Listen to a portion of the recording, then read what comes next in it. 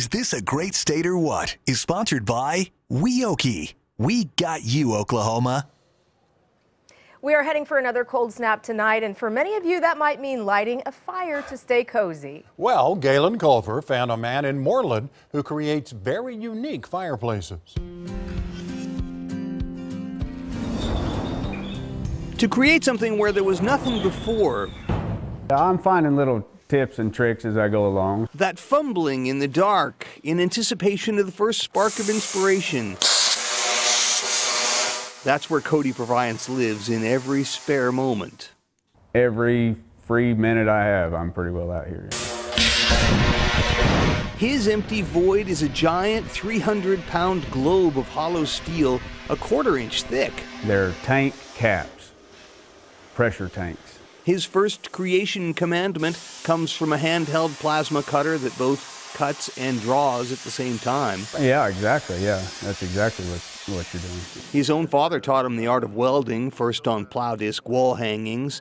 There is no flat earth for Cody now. His worlds must allow for a horizon that always changes. Well, you just draw it up. I mean, it all looks good when you got fire coming from the inside of it.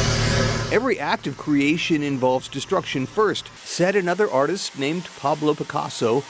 The world of oil derricks and tractor sheds that Cody comes from makes it kind of hard for him to think in quite that way. You've graduated from welder to something, a higher plane, right?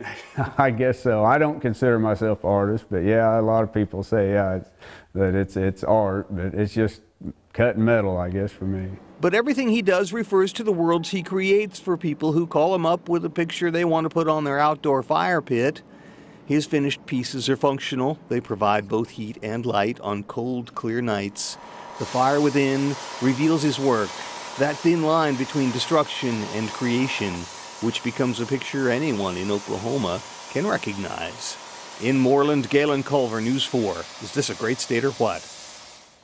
Well, Cody took over from his dad making those fire pits from recycled tank caps. He just makes them bigger. If you want to see more of his work, we have a link to his Facebook page at KFOR.com. Cody also plans to bring items to the Backwoods Show at the fairgrounds in March.